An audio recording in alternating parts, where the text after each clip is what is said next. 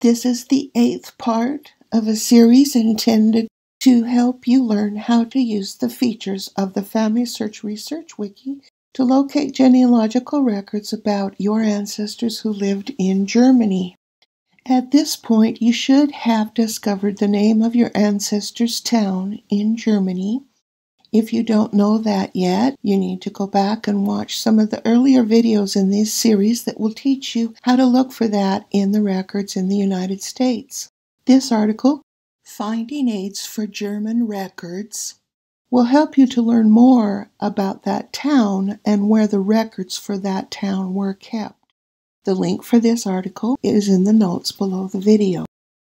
After you find the name of your ancestor's town, you still will have work that needs to be done. The town might only be a small village and had no church of its own. So you'll have to figure out for that village where the people attended Catholic church and where they attended Lutheran church. If you are looking for records after 1876, you'll be looking at civil registration records. So you'll need to know where the civil registration office was for that town.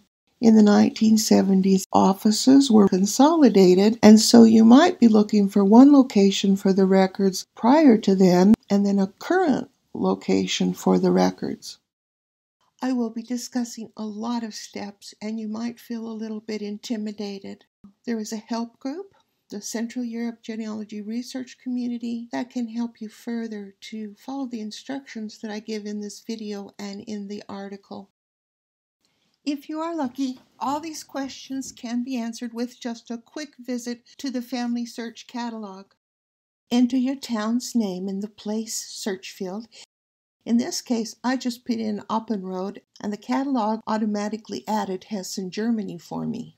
So here is for Oppenrode, and there are church records, and there are civil registration records. Clicking on the civil registration records, this link takes you directly to digitized records. This camera is also a link to online records. We're going to be looking at two important gazetteers, Meyer's 1871 Gazetteer and Kartenmeister, which are both online. Meyer's lists all the place names in Germany as it was in 1871. By simply typing in your town, you will come to a list of all the different towns by that name.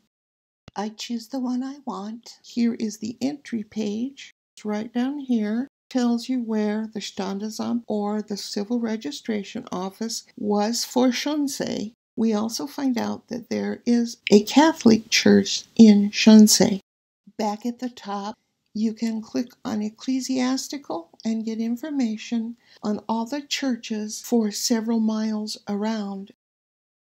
Kartenmeister is a listing of all the towns in the sections of Germany that were lost to other countries after World War II. Scroll down to the search field and enter the name of the town you're interested in. Again, you'll find a list of all of the possible towns. The entry gives you the name of the town, the current name of the town in Poland, the Polish province, the location of the Lutheran Church, the Catholic Church, and the Standesamt. Parish register inventories are reference books that were compiled for each province in Germany, showing you for every little town and village which Lutheran parish or Catholic parish that little locality would be in. Most of them are set up in a table. This is the second page, so it's not showing the name of the town. That's out of sight. But once you found the town, you browse across the page until you find these columns, which tell you the location of both parishes and the Civil Registration Office. These inventories for several provinces have been digitized and placed online. You can find the list and the links in Finding Aids for German Records. If you haven't discovered the parish information you need at this point, then you'll want to use Kevin Hansen's Map Guide to German Parish Registers. It gives detailed maps of the parishes, and the entire thing is indexed. There's an online course. If you don't have access to the library in Salt Lake City, Utah, Here are some other options for accessing this very important guide. The Finding Aids for German Records article gives you step-by-step instructions on how to find out where the current Standesamt is today. Now you try it. Remember that the volunteers of the Central Europe Genealogy Research Community can support you as you work through these steps if you find them confusing. Check for your town in the FamilySearch Catalog, if possible, to learn what records are available on microfilm or digitized.